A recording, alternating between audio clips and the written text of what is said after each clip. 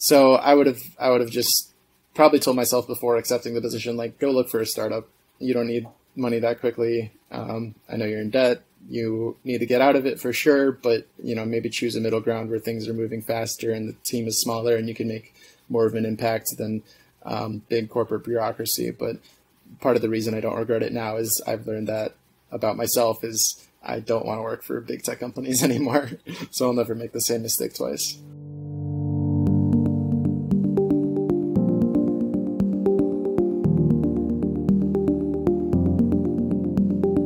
Welcome to the Quit Work Podcast, 15-minute conversations with people who have quit their job and gone their own way. I'm Mark, and every week I talk to someone who has made the bold step of quitting to start to live their true life. The idea is to inspire you to live your true life, whatever that might mean to you. So today I'm talking to Bart Hofkin, who quit a tech job with all the benefits to go live on the road for 6 months. Bart, welcome to the Quit Work Podcast. Thanks for having me, Mark. So tell us a little bit about that cushy tech job that you quit. Yeah, sure. So I was working for a tech company, kind of intro job out of college.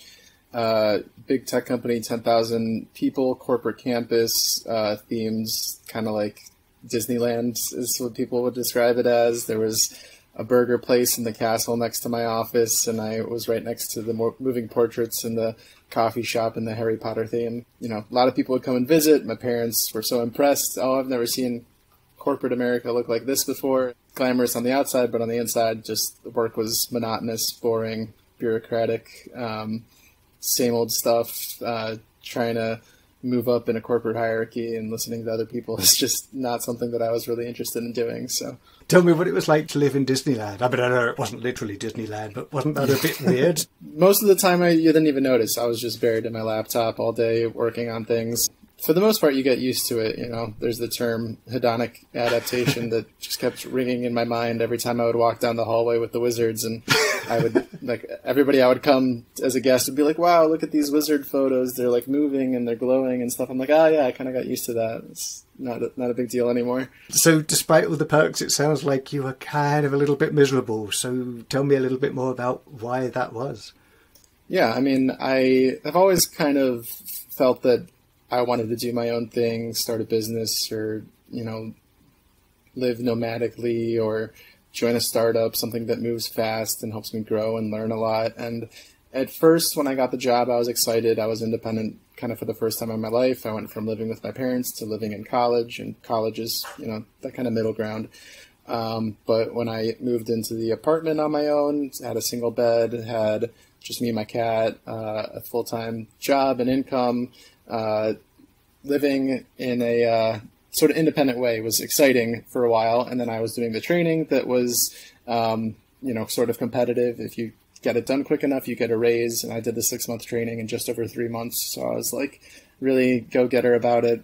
And then when I got assigned to customers up until the moment I left, it was more or less the same thing on a daily basis. And a lot of the things I didn't like, which was I had a boss, even though they said we don't have bosses here, we have team leads. And I had to answer to him. And if he felt I wasn't right for an opportunity, then he was the gatekeeper. And nothing I could say would necessarily convince him. And it was like, oh, you got feedback from 4 months ago that you didn't do this quite right. And I'm like, well, I kind of want to grow and I want to learn and I want to do new and exciting things. You have to sort of take a chance with me if that's going to happen. And maybe it's just because of the particular boss I had, or maybe it's because of the corporate structure in general. I think it's probably more the latter, that things are sort of, they move at a snail's pace relative to startups. Yeah. My performance ratings were entirely based off of other people's opinions of me and not actually what I felt I was contributing. And it's like, how do you measure that in a customer service job? I mean, I was doing tech things too, but my job was to make sure I did the tech things that people wanted me to do. So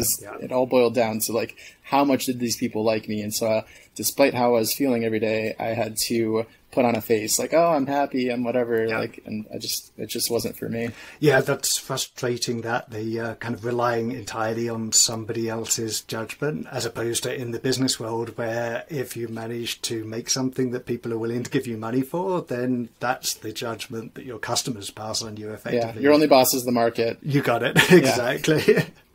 Yeah, and that's the boss I prefer. So I understand one of your pet peeves is that when you were working from home during the pandemic, you were still expected to be close to the corporate campus. Is that right?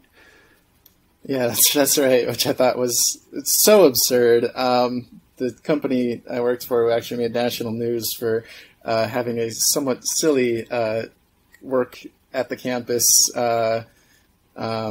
policy, which was ironic and funny at the time for everybody involved, because, you know, when you have all these people working for you, a lot of them are going to say what they feel, but just behind closed doors. And a lot of my colleagues who had worked there for 15, 20 years are like, yeah, it's not like it used to be. This is sort of ridiculous. I can't believe we can't, like, all kinds of people wanted to go home and see their families. It was, you know, a very uncertain time when the pandemic first hit. Nobody knew what was going on.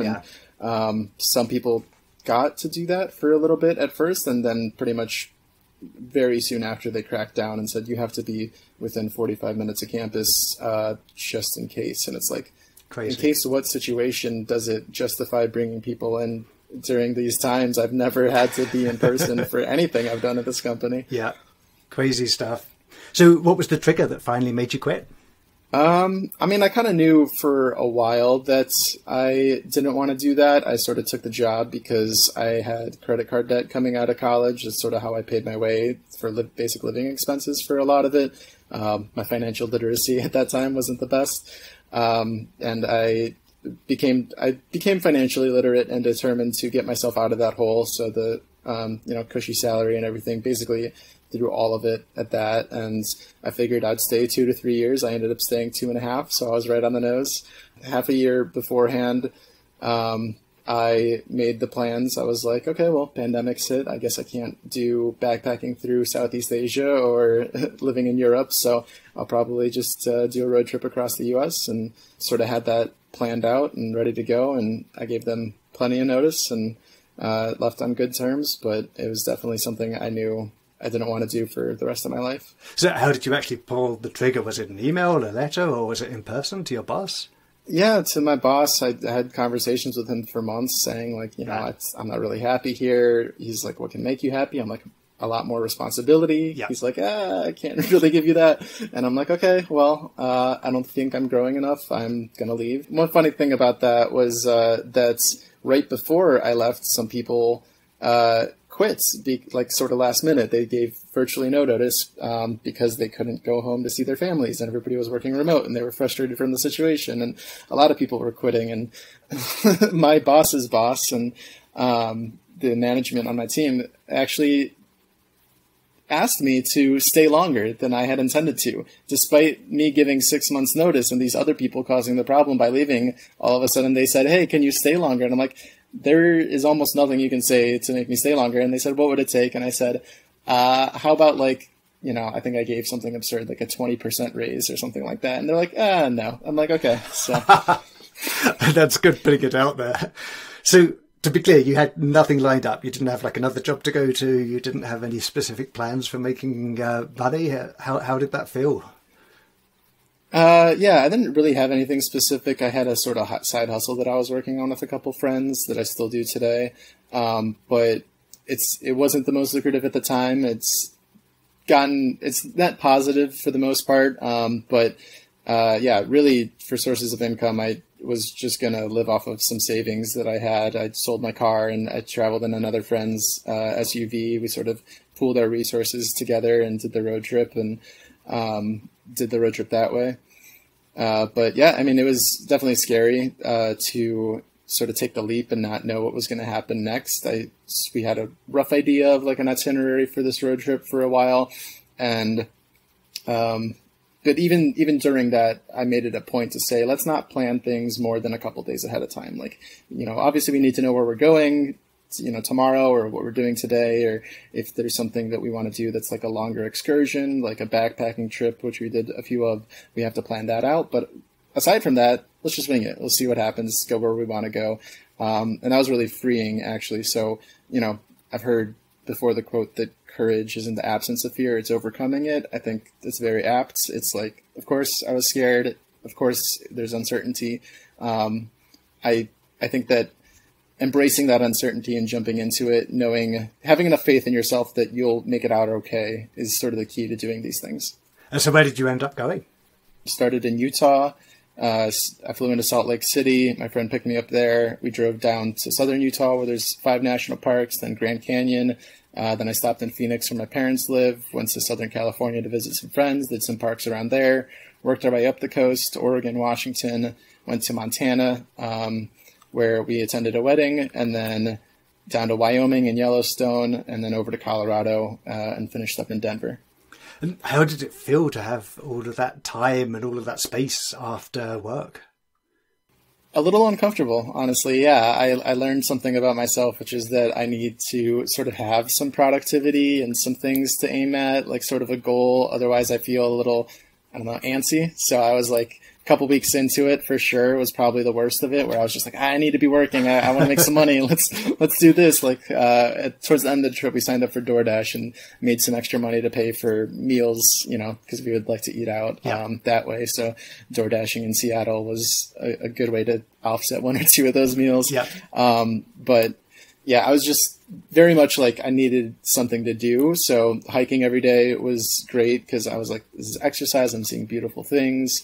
I did a lot of reading. I did not as many like good habits, like trying to meditate every day as I would have liked to, but just having like boxes to check off is something that I guess makes me feel really good. And I learned that about myself as a person is I can't really sit idly like I used to when I was like in high school, and I would just play video games all the time, and I was totally satisfied with that.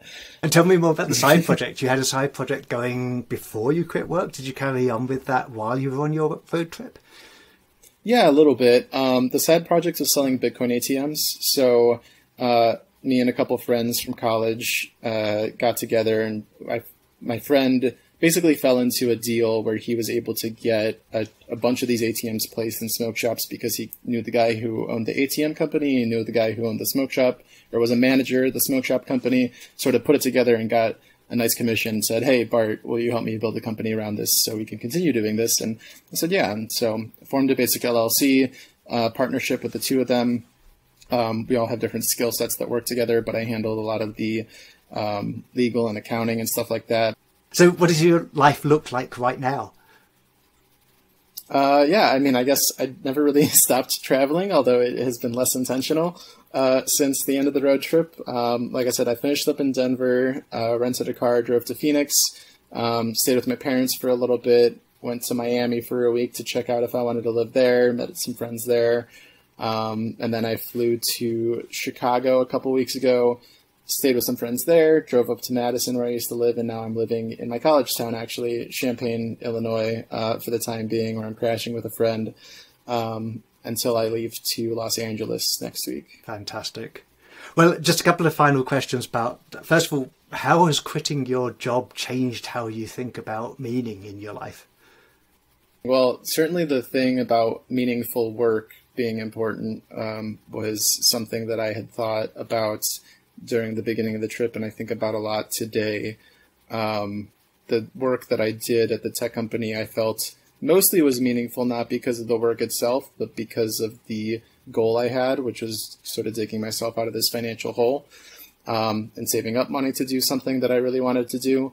But outside of that, it didn't check any other boxes. The work I was doing wasn't super compelling. So now I'm working on things that I actually think are going to make a difference. So, the Bitcoin ATM thing is also a sort of means to an end. It's a great way to make residual income, passive income, which I think is helpful for just enabling me to do work on other things that I find enjoyable that aren't necessarily that lucrative right away. But my friend here, while I've been crashing at his house, I'm sort of paying my way with random labor. I helped set up some circuitry for an automated hydroponic system the other day.